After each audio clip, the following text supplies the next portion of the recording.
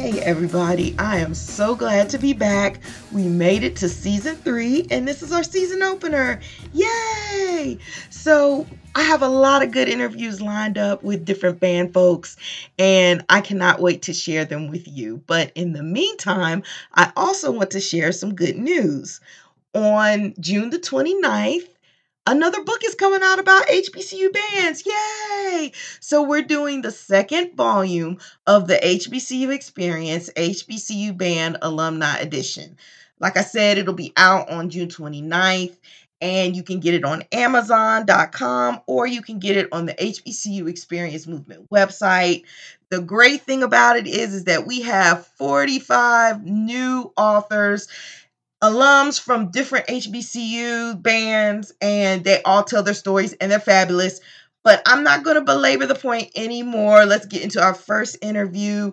I'm talking with Brian Simmons, who is the director of bands, the head director at Texas Southern University. He's a Southern alum. He marched for the Human Jukebox. And so we're going to hear all about his story and how he got to his head director position. All right, y'all.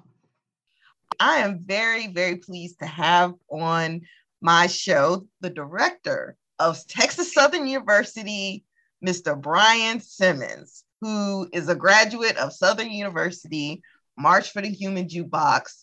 And this is our first conversation, I guess you could say. I mean, I know about you and we have plenty of mutual friends, but it's really nice to meet you, Brian. Same here, Christy. And thank you for having me on. Good. Yes, I'm so glad to have you on. All right. So really, I just want to get into, your history and everything.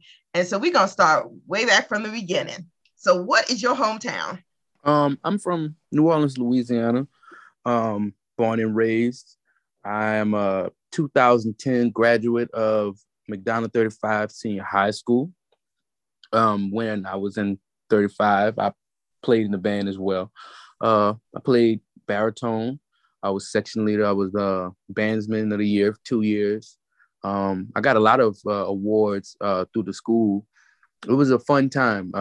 I credit New Orleans and thank New Orleans for instilling, such a good appreciation of music in me. And it's led me to this point. All right. Yeah. So, growing up in New Orleans, such a musical town, when were you first exposed to like HBCU marching bands or maybe just the jukebox in general? My dad, funny enough, maybe it wasn't until I was maybe 10, 11 or 12 in that little age group to where he told me, or I found out that my dad actually marched in Southern Band. Really? Yeah. My dad is a championship basketball coach. He won a state championship with Carver High School in New Orleans and John Ehret in Marrero, Louisiana. And so, my whole life I'd always known him to be that. We never talked about anything else. And he would always go to, a Southern game here or there. He wasn't that guy. He was just like, I'm going to go see what's going on, just get out the house for a little minute. But he wasn't the shaker, pom-pom with your cone and your chair and your blue and gold shirt. Wasn't that guy. You wouldn't even know he was there. But I went to a few performances with him when I was younger. And to be honest, I was not moved. And what I mean by not moved, I just... when you're 9, 10, 11, you don't care about that. Mm-hmm. My dad was like, look at the band. I'm like, I don't care. Like, I'm not worried about that. And then maybe when I was 12, I was at my grandmother's house and she was watching me and my brothers. And I guess my brothers were being all ruly. And so she was like, sit down. Y'all sit down. Watch the bands. So she turned on TV and it's the blue and gold band versus the black and gold band. And I was just like, okay, this is interesting, I guess. All right. I can dig it. So then once I got into, middle school and things of that nature, I needed something to do after school. So I was like, you know what? I thought that band stuff was really good. Let me give it a try. So I think I probably picked up a horn in maybe about 7th grade, but I'd seen Southern many times before that, but my mind wasn't just in tune to what was going on. But I really, maybe about 2006, 2006 is when I saw Southern live. By that time, I've been playing in band about 2 years, but I have those 2 years that I was learning how to play, I never saw Southern. So I never truly made the connection or got an appreciation for what was going on. But in 2006, I went to the Bayou Classic. And so when I went to the Bayou Classic and I sat in front of Southern, I was like, wow, like this is what it's supposed to sound like. So I would say 2006 was probably the first real time I felt and was able to witness and experience Southern University Marching Band.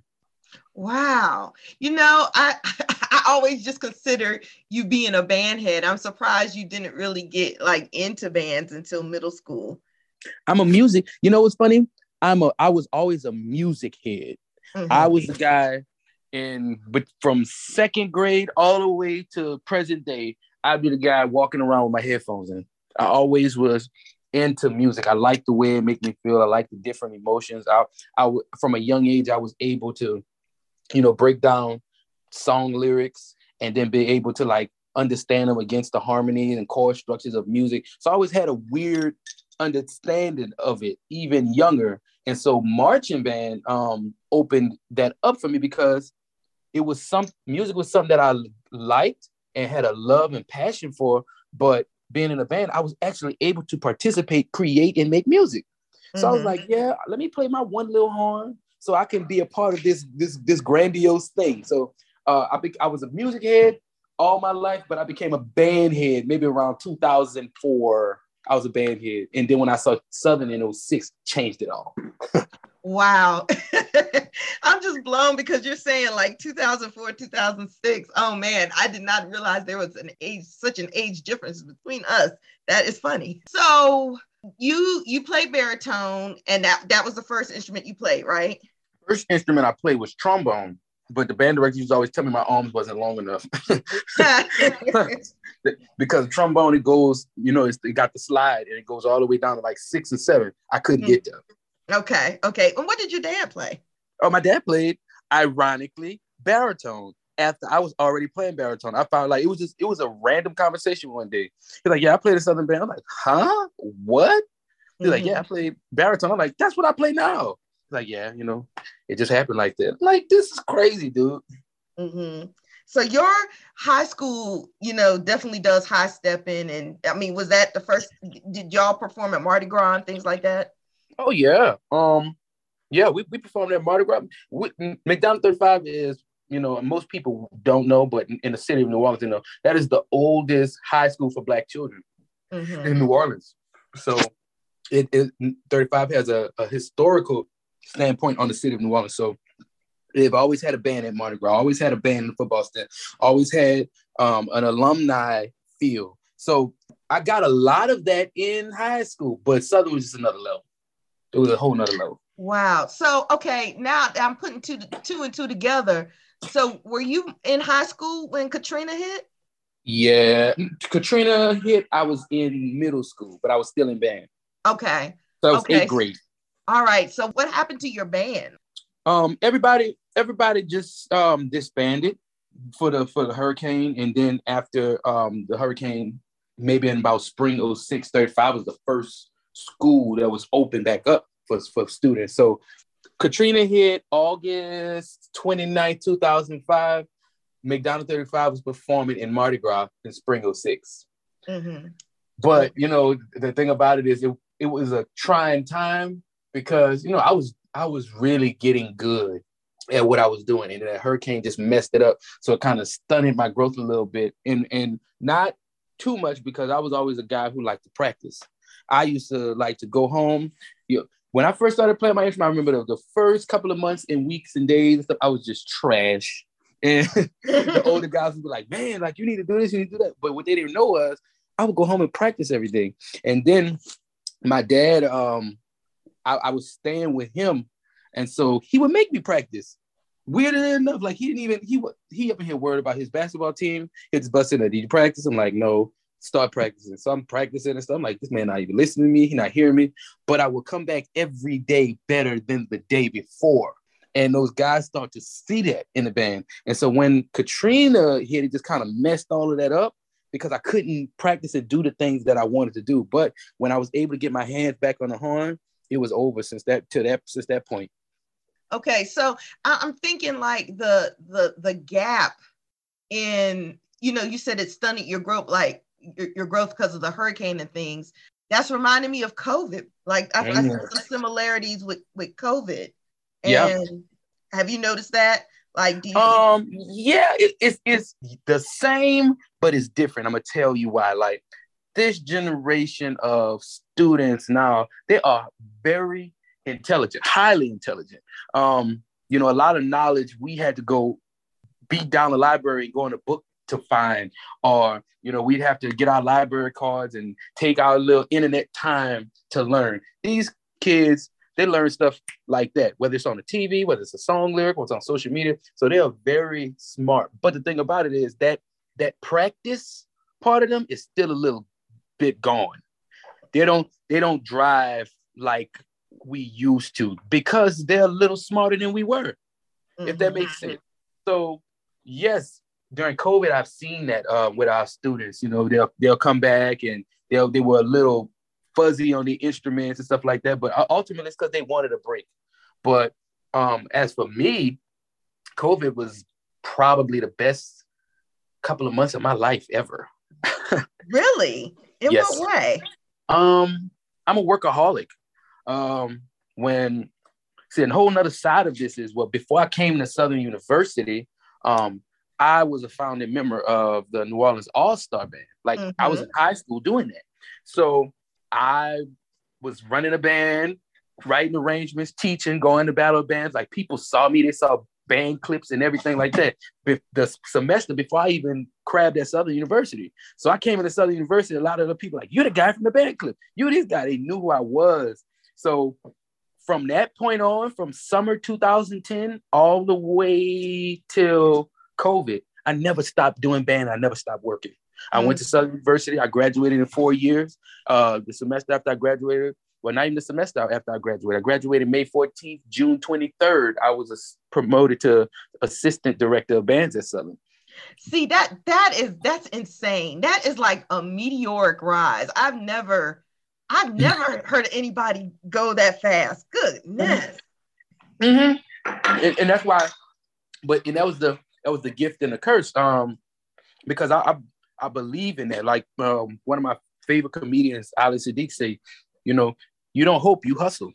That's how you get stuff done. So from spring, like I said, summer 2010 till May 2014, I was at Southern doing my All-Star Band stuff in the summer and in the winters.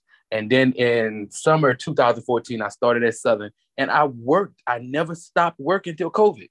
That is crazy. Oh my gosh. Well, no wonder you are like where you are. That's insane. And I love, and the crazy thing about it, and I'm glad that part of the conversation came up, because I think that it's important for people to know, sometimes we get so caught up on the hamster wheel that we lose ourselves. And during COVID, it's so crazy. I felt, after maybe a week or two, I felt 16 again. I felt like that. I felt like the kid or the young man that I left in New Orleans when I went to Baton Rouge. I found him. I found all of my old interests. I found things that made me tick. I found out that there's a bigger world out here than, recruiting kids, getting the band ready, getting all this other stuff. It made me appreciate music on a whole nother level, because I took time to think about, the things that I actually like. So I found myself during COVID. COVID don't get any complaints from me. Yeah. It's funny you say that, because like I was talking to a coworker about how much work I got done at home during the lockdown, because we didn't have any I wasn't getting calls. It wasn't people walking in my office every 5 minutes. And like even just some of the best performance reviews that I've gotten in my career were the years that I was working at home. Oh yeah. And COVID, we as people, we go through this thing, especially like after college and even maybe through high school. We get accustomed to being around people and things so much that it drains you. You almost, I didn't realize that even from 2014 to 2020, I was just doing, and I was very successful, but I wasn't even working at 100%. I wasn't working at 100%. And then COVID, I found that 100%. Like my last semester at Southern, I can hands down say it's some of the best work of my career, if not the best. Wow. That's great. Well, let's go back a little bit, because I want to hear about your experience as being a student at Southern. So, so let's talk about your first camp. Being a student at Southern generally started at band camp, because the first day I came, okay, I'm from New Orleans. The band culture is very different in New Orleans. And when I got to Southern, I tell students all the time, I used to, especially when I was recruiting, I tell a student, like, Southern University is different. It's unlike anything you ever experienced. They used to always ask me, how do I get ready? How do I practice? How do I prepare? I said, just keep doing what you're doing, but understand that it'll never be enough. At Southern, during my freshman camp, I can probably honestly say I played more in 2 weeks than I played ever before then. Right. It was non-stop, over and over and over and over. And so that is crazy to say, but I didn't even think about it until today. But I don't think up until that point I had been challenged that much in my life. And for the first time in my life, I really felt like musically I was learning. I felt like I was being taught. See, I used to say when I was in high school, middle school, I would always go home, listen to music, study, do my research, and then come to school, and I wouldn't really learn anything. I would practice on my own and be better than other people. But Southern made it to whereas I came in there prepared and ready to learn every day, because every day was something new, and it was something that I didn't know to a level that I had never experienced. So it woke me up real quick. It let me know that, hey, even though you was this guy in your band, even though you ran a band, when you come here, you are a student, you're going to learn from the best. So I was just humbled just from the beginning, day one. Southern made me a little more social too. When I got there, I'm a introverted people person. If that makes sense. Like, I can have a conversation with the best of people, with the worst of people, and it can be genuine. Everything in it could be 100% real, but at the same period of time, like, you really got none of me out of it. if that makes sense. Right. And so I never felt the need to really be around anybody. Like, just because you fit in don't mean you belong. That's just the motto I always had. But being at Southern, you come in there with 100 kids. You got crab brothers and sisters now. You know what I'm saying? I have 3 brothers. I never had no sisters. So I learned a lot, through that experience. But my student days was filled with just learning and grinding. I learned from the best people that I could at that time. My band director was Lawrence Jackson, Mr. Hamer, all of them. They taught me daily. They saw that, okay, this kid got a gift, and we're gonna help him hone in on it. We're gonna help him harness that. And I was just grateful for it. Okay. Yeah, this is good stuff here. So what made you want to be a music major? Because, I mean, you came in like, well, I mean, you started in middle school, and you were like, I guess I'll do this band thing. And then now, you have a whole degree in it. So yeah, my answer, every time I had to have this conversation maybe 4 or 5 times a year, because I have to tell it to a student. Because when I came to Southern, I majored in music because that's all I knew I was good at. What's crazy is every day of my life now is a blessing in my eyes, because coming into college, I couldn't see myself past 20, couldn't see myself past 21. I had no view of what my future was and what it would be. So I was like, you know what? I'm gonna try this music thing. I should be successful. Apparently people tell me I'm good at it. Let's just see how it goes. So they would always ask me when I was in class, oh, you gonna be a band director? You're gonna be a good band director. I'm like, I ain't gonna be no band director. And it was like, why not? That's what you do. You're good at it. I'm like, I don't know. I just wasn't passionate.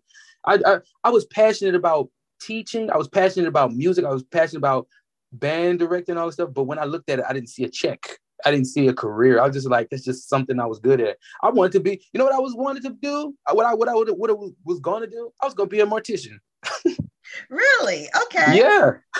Yeah. I was just like, and then it was for the stupidest reason. I was like, hey, people die every day and they get paid. So that's what I thought. Well, that's smart. And then like, I know people that have, they do the assessments and they say, you should be a funeral director because some people are good at like calming people when they're under stress or when they're upset.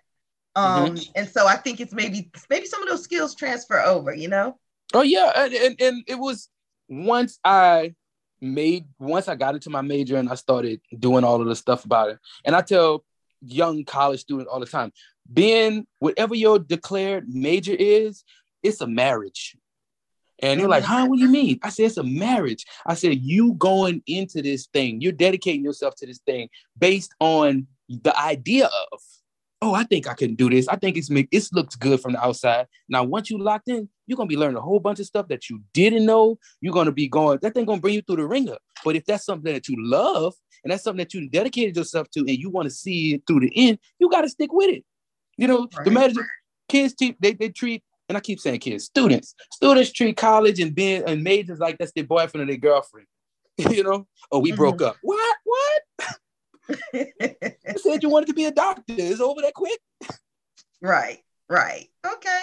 Well, let's talk about some of these rivalries. I've had folks from Southern on my podcast before, and they, you know what? I'm gonna let you answer this, and then I'm gonna figure out if you're gonna say the same thing as they did. So I want to talk about some of your noted rivalries when you were marching. Or it could be like memorable games or things like that. Okay, I can give you that. Rivalries are kind of stamped. They survive through time. They just survive through change. No matter who the coach, no matter who the band director, no matter who the president, like they stand. No matter if the band is big, the band is small. Grambling. That's something that is a rivalry that it don't matter what it is. It don't matter if the world fame is 200 plus 150. Them and the Human Jukebox gonna see each other every year on that Thursday. On that Friday after Thanksgiving for that Battle of the Bands and that game on that Saturday. Jackson State University. Jackson State University is a different kind of intensity. It's almost like a battle of the juggernauts a little bit. Yeah. Grambling is a battle for the bayou. It's just some Louisiana stuff that everybody you ain't gonna get it. But Jackson State University was always the fight for who's number one. The boom box. Yeah, that's what it was, always the fight for who's number one. Now we had small things here or there. Southern and FAMU always had like a little, competition between the two. So when I was in the band, I was lucky enough to where we didn't see FAMU all the time. So I was lucky enough to see them one year in 2011. That was really good. Okay. Southern and TSU, Texas Southern, it's just always been like just a fist fight. It wasn't even it was never personal. It was just like, we're gonna fight cuz. But the Ocean, I remember when I was in the band, one thing Texas Southern had, that little band they used to have, they was gonna crank on you. Oh yeah, absolutely. They was gonna crank on you. Absolutely. So every time we saw them, it was time to really let them hang. Everybody else was in passing. Well, what's interesting is that I've interviewed some Southern folk on here, and they say, well, our only rival is ourselves. Our only rival is ourselves. That is true. That is true. But I mean, as for the Human Jukebox, the only rival is itself. But for Southern University, I wouldn't necessarily say that's true. Like the Human Jukebox, we always say our only rivalry is ourselves. Our only competition is ourselves, because we always want to be better than the previous band. We always want to be better than the previous performance. That is what we gauge by. We don't look at what Jackson State is doing and say, okay, we need to do this. You don't look at what Grambling is doing or what Alabama State is doing and say we need to do this. We look at what Southern has done previously and we ask, how are we going to top that? So Most definitely. Like the human jukebox, every time we used to march into the stadium, we really wasn't worried about what nobody else was doing. You know, the name of the game is good offense. If you got good offense, defense don't matter. Okay. Yeah. So, but for the university itself, oh yeah, Jackson State, Grambling, all of that. Though that is real. I can't deny that. Yeah, I mean, I remember going to a boombox and sitting in the horseshoe at Jackson. I have not gone to a boombox where it's been at Southern at Mumford yet, but that was an experience. So how was it after you graduated and you immediately were on staff at Southern? What was that like? I can give you a happy podcast answer, or I can give you the truth. I want the real. Okay. The real was I didn't really get a chance to sit in that or enjoy that because it was at a pivotal time. My band director, Lawrence Jackson, he had just retired the same in maybe June or late May. So I graduated May 14th. Mr. J was gone the end of May. Mr. Hamer was interim the end of May through June.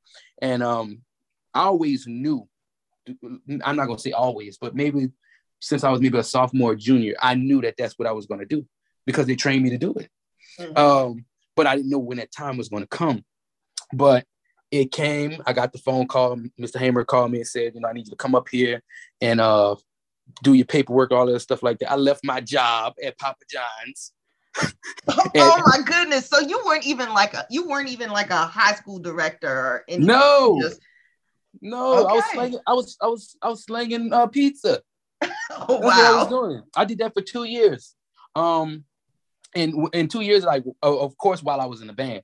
But once I graduated, I went back to slinging my pizzas. I left my graduation.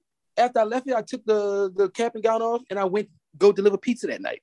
So wait a second, you didn't have like celebration with your family, or? Oh no, none of that. I told you we don't hope, we hustle. Okay. Yeah. So I went and did everything that I needed to do. The funniest part of that is the night I graduated, I come in for my shift. It's like 6:30. And some of the girls I was working with, they're like, congratulations, that's big, all this other stuff. The manager called me in his office and he says, I heard you graduated. Congratulations. I'm like, thank you, man. Just want to let you know. You ain't getting no raise around here. I was like, oh no. I left. Because it's like, brother, you must not know me. Like, this is transitionary. Like, I'm not looking down on this job. I'm not looking down on the people who work it. I'm not looking down on the impact and service that it does to the community. But I'm destined for better and greater. So you can keep that little $1.25 you thought I was going to ask you for. I'm going to deliver this pizza until my time is up. And so I worked that job maybe 3-4 weeks more. And so Mr. Hamer gave me that call. He called me after I had finished the first delivery of the morning. So the restaurant opened at 10. At that time, I was like the only driver there. Oh my goodness. Yeah. So I delivered like 4 pizzas during the order. And so I came back that morning. Mr. Hamer called me. I said, look, I'm about to deliver this last little pizza. Then I'm on my way. I come back to the store. The manager, okay, I got all these pizzas for you. And you got to say, hold on, brother. We got to talk. He's like, what? I said, we got to talk. I said, man, I just got a call for a job and I'm out of here. He's like, what you mean you out of here? You know the job I got? I said, I'm sorry. Like, Dad, I told you, keep it. I hope you saved that $1.25 you said you weren't going to give me because you need to hire somebody right now. Wow. So, I said, peace, y'all. It's been good. And the lady who was working the register, she said, bye, Brian. You're going to be good now. We're going to be waiting for you to come back now. I said, I ain't going to be back. She said, oh, they all say that. I said, I ain't them all. I'm somebody else. I know that's right. And I walked up out of there. So that was the whole process of me getting the call. But I got hired on Thursday. I did my first audition on a Friday morning. When I woke up Friday for my first day of work, my call got towed. Wow. Yeah. So I had to call Mr. Hamer and tell him, look, bro, I know I'm starting off. It's my first day of work. Forgive me. But my call got towed in Denham Springs. I had to go get the car. Came back, did my first audition. I'm not even going to tell you who the student was. He was horrible. Okay. Good kid, though. He's my boy now. We good now. But The next week was high school band camp. And so we had 500 kids on my second day of work.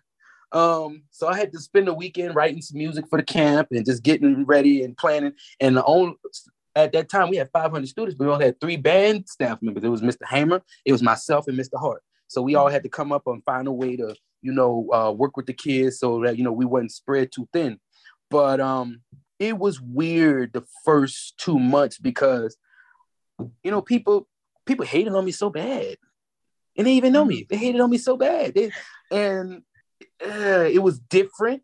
How did the students take to you since you were so young? So I remember I actually got a job teaching when at a college at Norfolk State. I used to work at Norfolk State. I was 24, 25. And, it just had its own challenges and things like that. So I guess my question was, you had just been marching in the ranks. And so were students what's crazy is I've always been respected when I was in the band.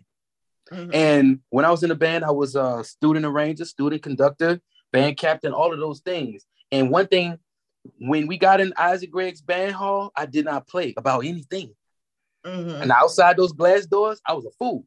But when we got in there, I didn't play. And I built up a level of trust with them to where they already knew it was coming, to be honest. And so when it happened, it was just like, okay, all right.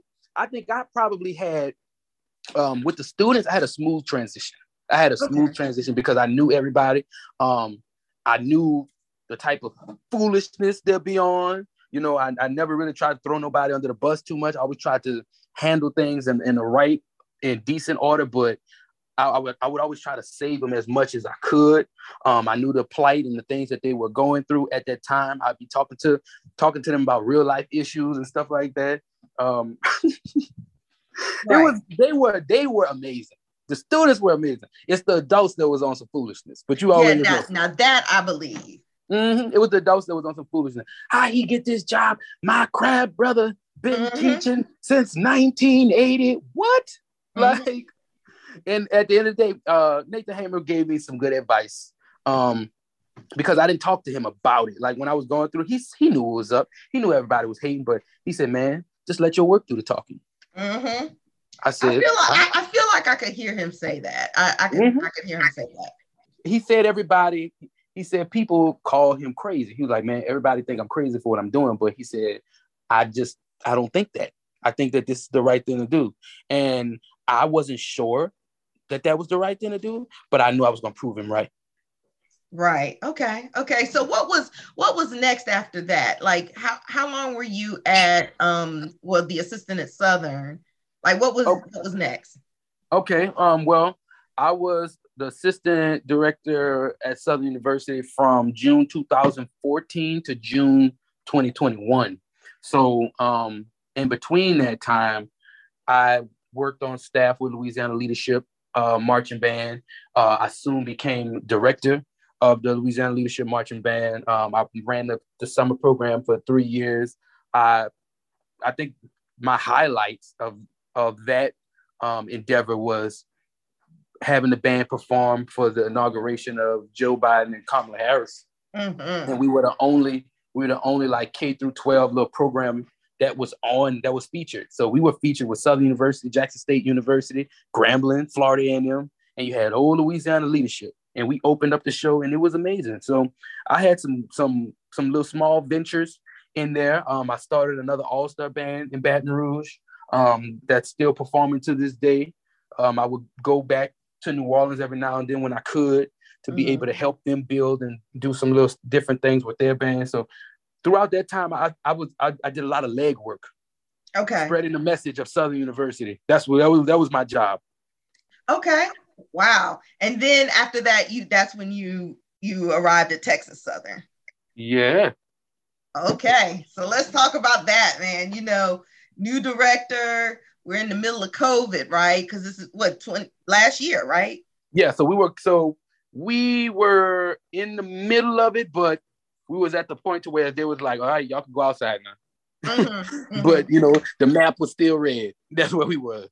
Wow.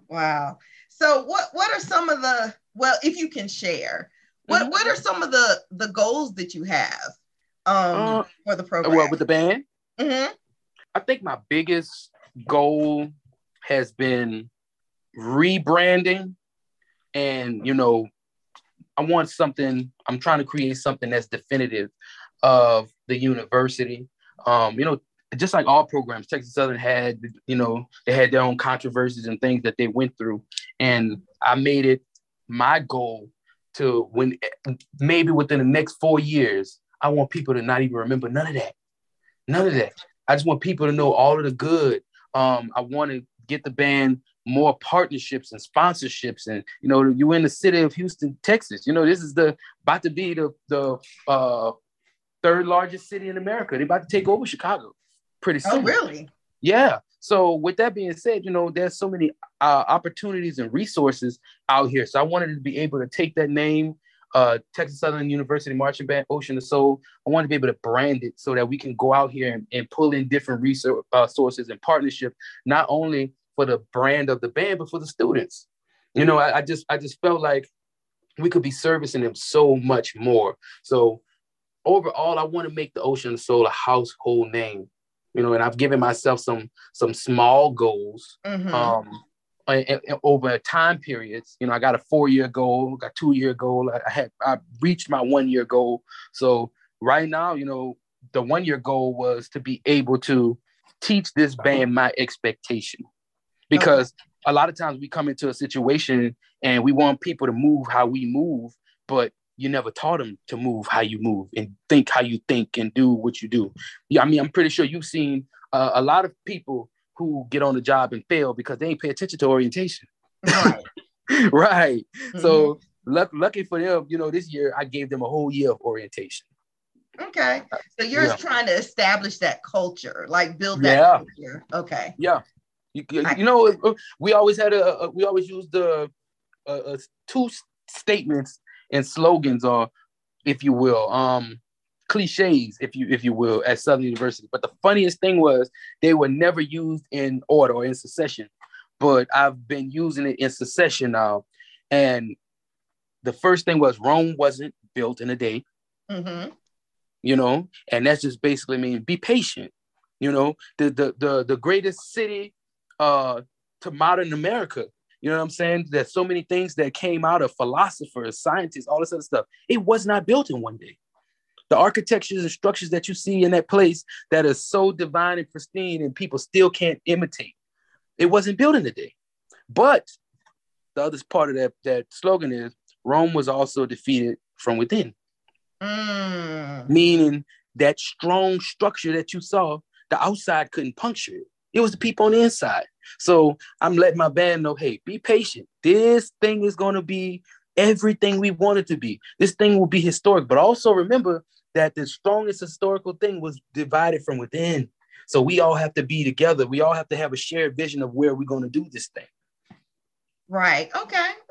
So I'm just curious, what lessons that you've learned from marching in the Human Jukebox, what lessons do you bring to you on your job now as director of the Ocean of Soul?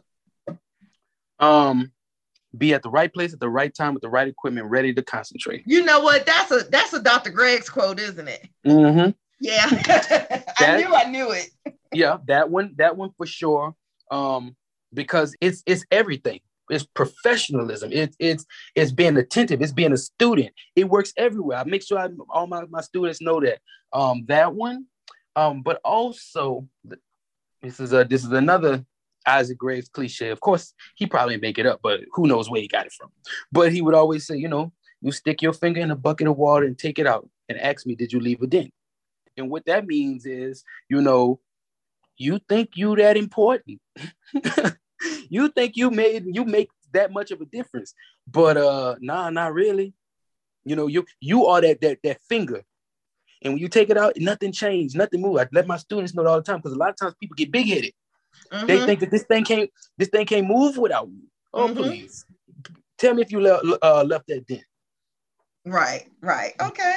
Okay, well let's get into this book. Mm-hmm. So you are one of the authors Mm-hmm. of the HBCU Experience, HBCU Band Alumni Edition, the Mm-hmm. second edition.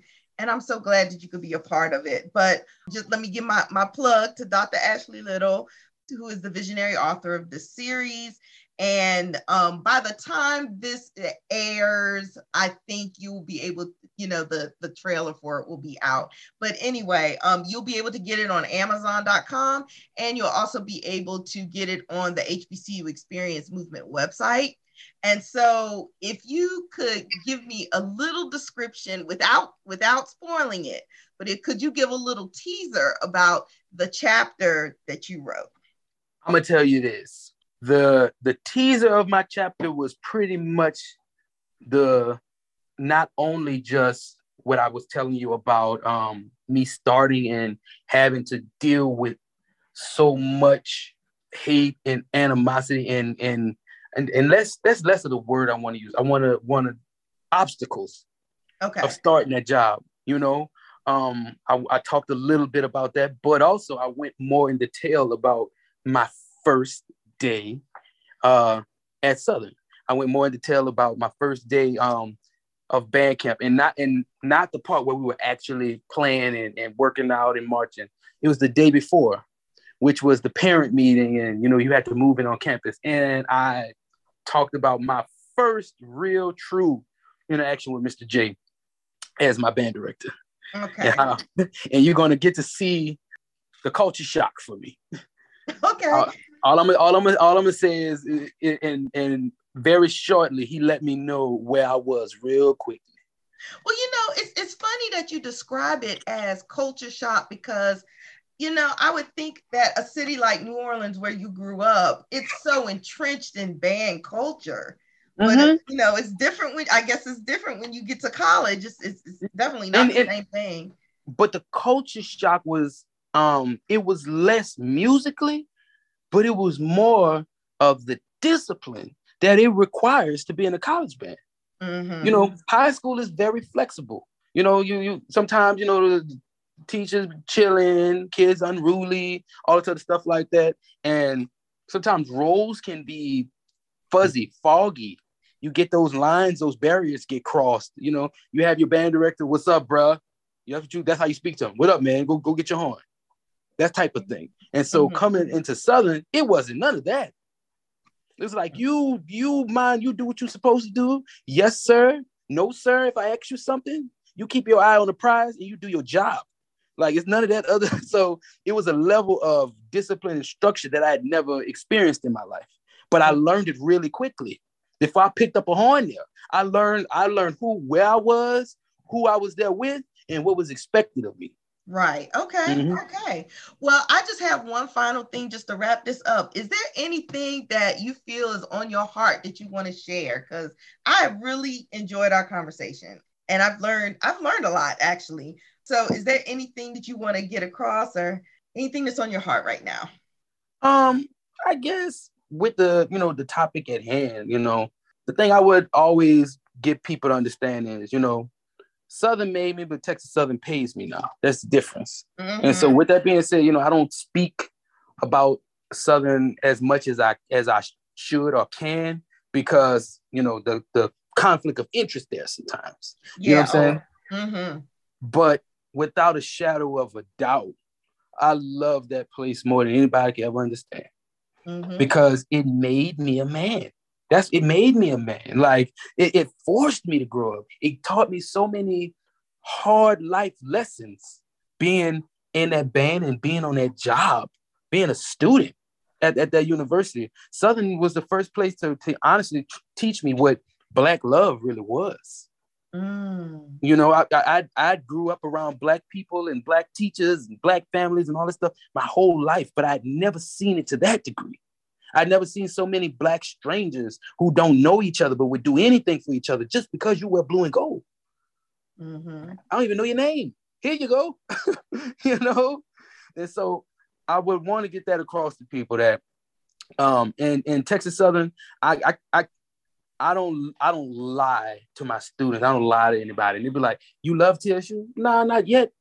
To love something, it's a up and down. It's a seesaw.